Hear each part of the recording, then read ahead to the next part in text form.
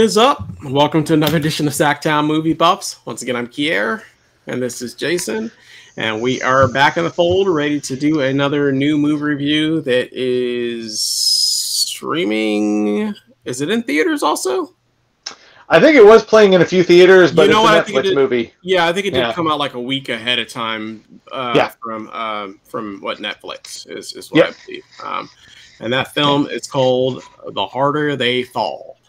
And I say, without further ado, I say we get right into it, and I will actually take this away. So The Harder They Fall is predominantly a black Western, if you will, with a lot of big name stars. It actually was directed by, is it Jermaine Samuels? Or James. James. Oh, James. James. Oh. Jeymes, I think. James Samuel. Yeah. James Samuel. He also goes by The Bullets, which is, I guess, his musical name as well. Oh. So, so that's what actually showed up when I saw to look up who was directed by. It says The Bullets, which is his stage name, I guess, apparently. So, didn't know. Any event, it's directed by him, who's actually I think he's a British director. But this is actually more of an American film, but it does have some British actors in it, of course. So basically, the general principle, and it's not too much of a spoiler. Basically, the film kind of starts off like a family kind of eating dinner, and somebody comes into their home. Set in the West, into their home, and basically, ends up, doing damage to the mother and father, and basically scarring the child for life. And then it basically kind of like flash forwards to the adult version of that child, actually being played by Jonathan Majors, and his name is Nat Love, and he is basically part of a crew that is actually out for basically vengeance for what happened to him as a kid. So he has a crew of good guys, if you will, that are basically, out looking for a crew of bad guys, if you will, outlaws. And they're all kind of outlaws, really, though. I mean, they're not, it's a fine line between who's good and who's bad. I mean, because they're outlaws too, but they're, they basically rob. They rob bank robbers, kind of thing. So it's kind of like a Dexter thing, you know what I mean? Like a Robin Hood serial killer that only kills other serial killers. They're bank robbers that primarily rob other bank robbers. Basically, is what they do. Yeah, like Robin Hood kind of thing, almost. Yeah, like Robin Hood, something of that nature. So they're not, but basically his crew includes some stars as well. It's got what's her name, Zazie Beetz. And RJ Seiler is all part of his crew. And then on the other side, there's kind of like the bad crew, the real outlaws, if you will. They're the ones that are actually going out and murdering and robbing and doing most of the robbing of banks and things of that nature. And their crew is actually led by Idris Elba, who plays Rufus Buck. And part of his crew, he's got a lot of big name stars in his crew, which includes Regina King and Lakeith Stanfield, and and a bunch of other famous faces and names that you may not know by name, but you probably would know by face at the very least.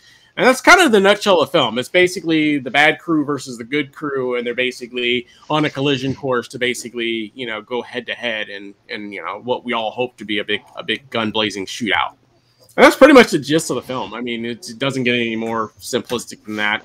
It's a revenge film because obviously Jonathan Majors' character, Nat Love, has got some issues, and he's obviously looking for the people that put the scar on his head and attacked his parents, and so he's got a vendetta, and there's other issues as well that the two gangs have against each other as well, and they all kind of know each other as well. The two gangs know each other, or know of each other, and and things of that nature, and so a lot of them have something to prove, whether they, one's a quick draw and there's a quick draw in the other gang. And so they kind of have like that faction of who's a faster quick draw, that kind of stuff. So it's not the most original Western I've ever seen. And I'm a big Western fan. I love Westerns. I've seen other Westerns that deal with, similar stuff, other revenge Western films and things of this nature. It reminded me a little bit of like Posse, which came out in was that early 90s, late 80s? I don't remember.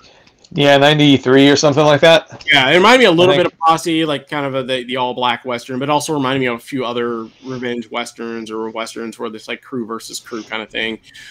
You know, even reminded me a little bit of Tombstone in that regard, you know, because it was like the Wyatt Earp and his crew, and then the Outlaws and their crew, you know, and so kind of reminded me a little bit of that. And, you know, they're kind of on the road for like a big collision course to duel it out. So, but, you know, overall, I enjoyed it. You know, like I said, it's got a lot of action. It's got a lot of, you know, bloodletting. If you're looking for a good, you know, Western with a decent story and good action and great actors, you know, I think this will be right up your alley. So as an action junkie myself, and a Western junkie, you know, I liked it. I thought it was fun. I thought it was entertaining. I was pretty much engaged the entire film. I mean, it's not perfect by any means, but it definitely is a really, really good film. I thought it was a really solid film, and definitely one that I for sure would watch again, and had a good time. And, you know, I don't know if there's going to be a sequel or not. Potentially there could be, but I would be down for that as well. But like I said, overall, I enjoyed it. What was your take, Jason? Oh, yeah, I loved it. I thought it was awesome.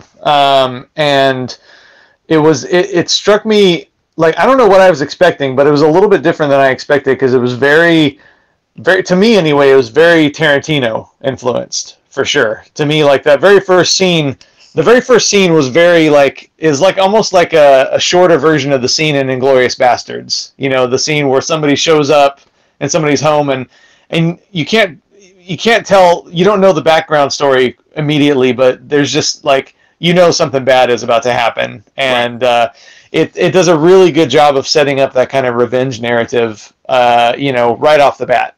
And of course, you know, like, so to me, it was kind of a combination of, like, Inglourious Bastards and Kill Bill in a way. You know, like, the setup was almost like Kill Bill in that way, where it's like, you know, it sets up the character to get revenge on all these people, you know, this group of people, one by one, which I thought was cool. Like, that's not a bad thing.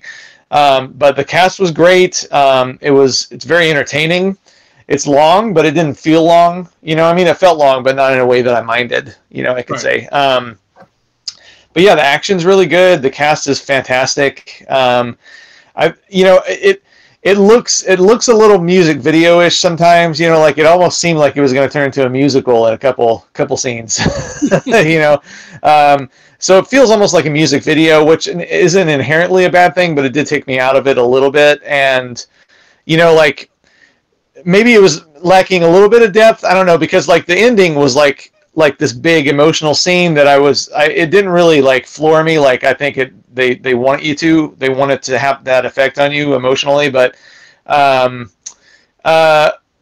you know, so I mean, like, you know, it wasn't perfect, like you said, but I thought it was very enjoyable, and I think hopefully there will be a sequel, because, I mean, you know, they definitely set up for a sequel at the end, and from what I understand, it's been a pretty successful movie for Netflix. So they've been having a pretty successful year. Yeah, it was number in one general. last week on Netflix. So I don't know if it's still number one, you know, with their stuff, but it was number one for a brief period on Netflix. So that alone, I think, makes it a success. So yeah, and it's very well liked from what I know of my I mean, friends and stuff like that. I know that's seen it seemed like they generally enjoyed it. So I don't know anybody that hated it very much. You know what I mean? Not, you know. So yeah, definitely most people I know enjoyed it. So yeah, I wouldn't see any reason why there wouldn't be a sequel for it. But yeah, no, like I said, yeah, good point. Yeah, it was real fun.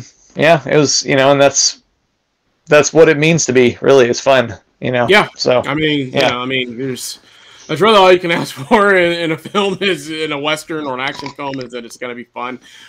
Yeah, I mean, I agree. There wasn't a lot of depth, I guess, in that sense, but, you know, I mean, that could be argued for a lot of action films or whatever. Sure. Maybe horror films or whatever, you know what I mean? But I mean, you know, so if you're looking for, you know, super depth and strong backgrounds from all the characters, you're probably not going to get that necessarily, because it inherently is a revenge film, you know. So, and that's kind of what it was meant out to be. And I don't think it was meant to be anything more than that. But there is, you know, obviously a scene, like you said, that happens at the end. It's supposed to be like this emotional scene, which, you know, I guess like you, I wasn't like floored by it. And honestly, I don't want to say that I predicted what was going to happen at the end, but it didn't, like, surprise me. You know what I mean? Like, it surprised me. Yeah, I wasn't like completely surprised by it. In fact, I was thinking something of that nature when, as the film went on, I was saying I was wondering something about that, because there's a scene, like I said, that happens in the beginning, and they don't really explain the reason for that scene. And I figured there had to be more to that story, and I was kind of leaning towards that way. But so, like I said, I wasn't 100% surprised. I didn't go, I bet that this is what's going to happen. But I definitely was leaning towards that. I was thinking the whole time when I was watching, I think there's more to that story. And I was glad that I was right, that there was more to the story. I didn't know exactly how that was going to unfold, but I figured there was more to that story. So. Yeah, I did not call that twist. So that was definitely a surprise for me. I just kind of assumed, without getting into detail, really, I just assumed that whatever the beef was in the beginning was enough. Something else. I'll just put it that way. Yeah. Sure. So, sure. But yeah, I mean, like, I don't mean to say like it totally lacked depth, and like a lot of my favorite action movies don't have depth, I guess you could say. But I mean, I don't know. All I can say is like it didn't blow me away like some other movies have blown me away in that department. But not to say that I didn't thoroughly enjoy the entire thing. It was really fun. I would highly recommend it. Cool. Yeah. Anything else you want to add about The Harder They Fall? No, a great soundtrack too. Which it doesn't surprise me that the director. It didn't surprise me to find out afterwards that the director is a musician and a music producer, because he obviously put a lot of thought and time into the soundtrack. Because it's got a really great soundtrack.